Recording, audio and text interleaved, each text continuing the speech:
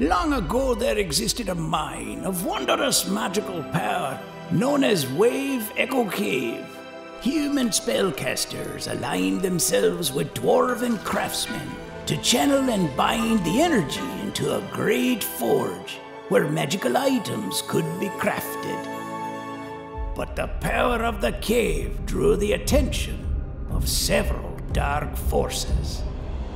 An army of orcs, backed by dark wizards, led an assault on the cave in an effort to seize its magical treasures within. The ensuing battles destroyed much of the cavern. Few survived the cave-ins and tremors, and the location of Wave Echo Cave was lost.